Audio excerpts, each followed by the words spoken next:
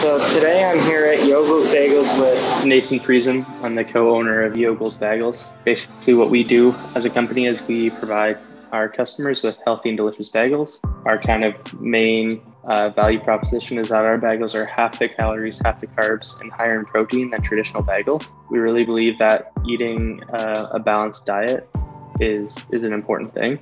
We really believe that by providing like a product that not only is good for you, but also actually tastes good is something that we're really passionate about. What gave you the idea to start the company? In 2020, we were kind of in the middle of the pandemic, and Cindy, my co-owner of the company, was kind of playing around with some healthy recipes, and she stumbled across some bagels that use Greek yogurt. So we decided to kind of take that and run with it. We kind of landed on a recipe that we were really happy with, something that was like tasted really good and had like all the health benefits that we were looking for in a bagel. We decided to turn it into a company, kind of bring our bagels that we were eating ourselves to the world, or at least London, Ontario for now. What was it like starting it during the middle of the pandemic? It had its pros and cons. I mean, it was definitely like we kind of started as an e-commerce brand, just selling exclusively online.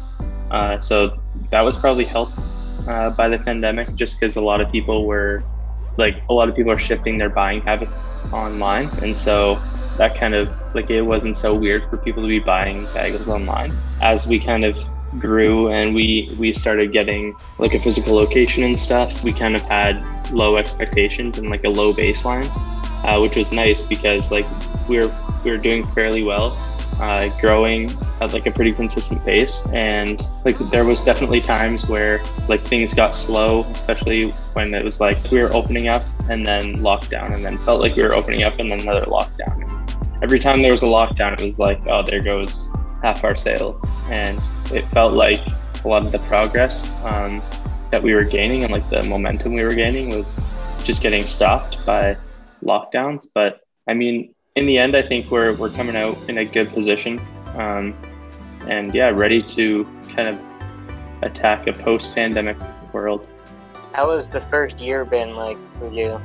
It's been good. I mean, it was definitely a lot of work, and yeah, like the whole business has been built during a pandemic, so it was pretty strange. Like I've had a business in the past, and like the fact that people couldn't leave their homes was like never a consideration in that past business. So just taking all like the regulations and everything that we had to kind of implement as a business into account as we were growing was definitely interesting. What flavors of bagels do you have? So we have 3 flavors. We have a jalapeno and cheese, everything with rosemary, and cinnamon and raisin. I would say jalapeno and cheese is probably our best seller. It's also my favorite, so that might be why I kind of push it. We have a couple flavors in the works. So definitely 2022, there'll be a lot more flavors. Yeah, so we have a booth in the Western Fair Market. It's located at 900 King Street in London, Ontario. What does the future hold for the company? Like we're really trying to grow online. Just like we find that that's a great way to get our customers our bagels. And then we also have plans of extending into local coffee shops and grocery stores as well. So today I got the Yogel's Bagels. You might have seen earlier that I had picked them up at the Western Fair Market. So I'm going to start with the jalapeno and cheese.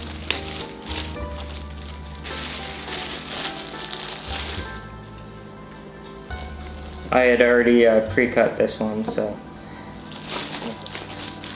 put that there. I'm going to try the everything in rosemary as well. Gonna cut this one in half, put half in the toaster, and then see how it tastes with something on it and without.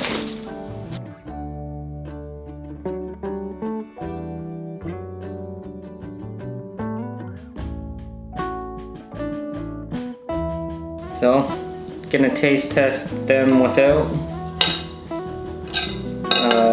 jalapeno and cheese one.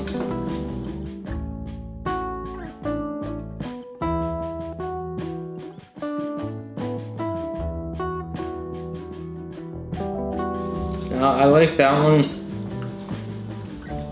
There's a huge jalapeno taste. Not sure if I really tasted the cheese, but other than that, it's good. Everything and rosemary.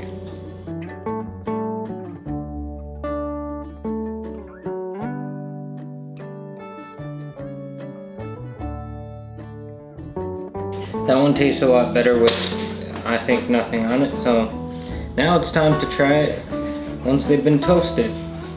These ones I'm actually gonna put butter on it.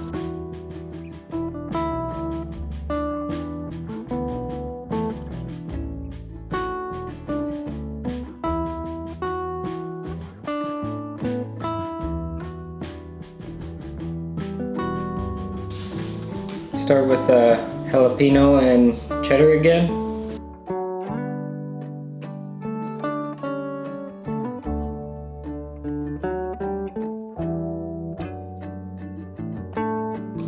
Might actually just finish this.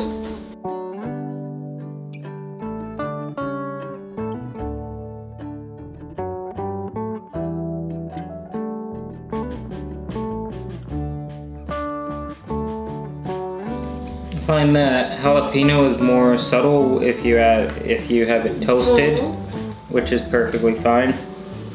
The cheese, you could taste a little bit more, I'm finding. So now for the whatever this one is, I think rosemary, everything in rosemary. There we go.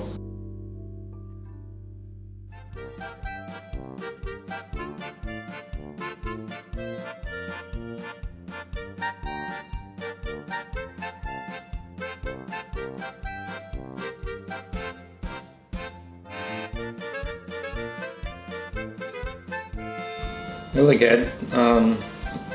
I think that might be my favorite so far. It tastes just as good as it does on its own. So now I'm gonna try the newest flavor, cinnamon and raisin. There's no label on here, but that's fine.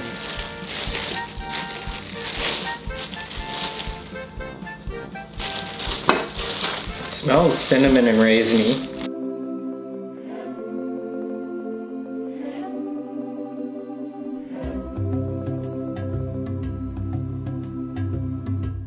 Put one in there. So cinnamon and raisin taste test without anything on it.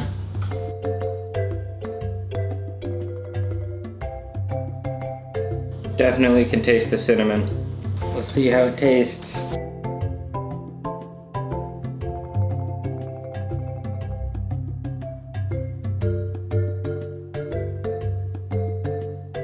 Here's the taste test. Cinnamon raisin with butter.